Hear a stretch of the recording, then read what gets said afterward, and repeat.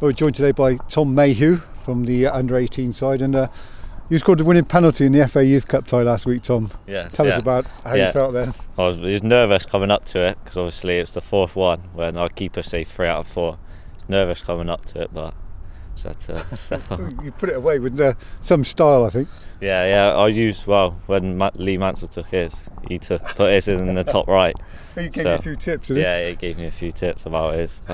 What about the game itself? Because I thought really you should have won comfortably in normal time, if I'm honest. Yeah, we were on top, but it's just a cagey game, I think. So, it was a youth cup. Everyone was a bit nervous. I think it was just a bit cagey, just nervous. Did you feel confident though that you were going to go through? Was there any time when you thought, well, they're going to get back in it? Or to be fair, a few times when they scored their equaliser, the penalty, first 5 minutes after that was a bit nervous, but then we all settled down.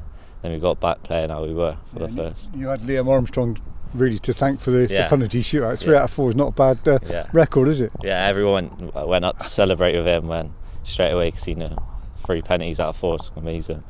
Tell us a little bit about yourself, because I had you down as a midfielder. You played central defence in that game. Yeah, I played both, so we switched first 10 just to confuse the opposition, so I can play both, which is good for the team, I suppose.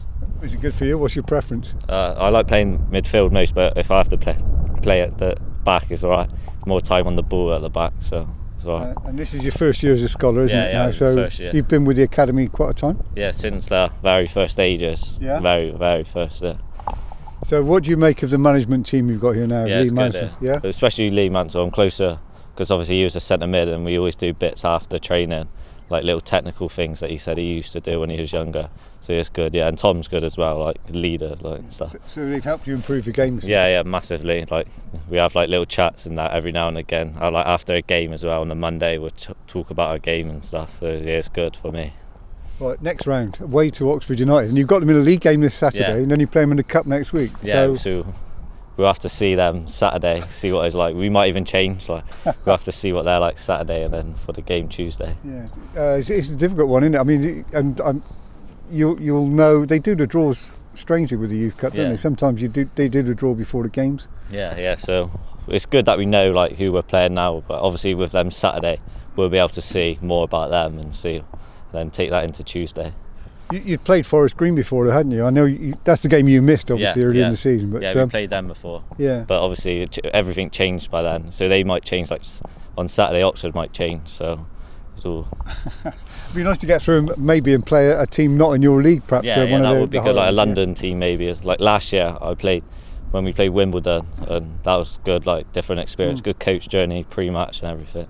So it would be nice, yeah. Was that your first time playing at the Memorial Stadium last year? Yeah, that was my first time. So what was the experience like? Because there's about 300 or 400 people there. Yeah, it was good. It was all the fans cheer. There was a lot of cheering. It's different from a normal Saturday. But yeah, it was good overall. Helped us, I reckon, a bit.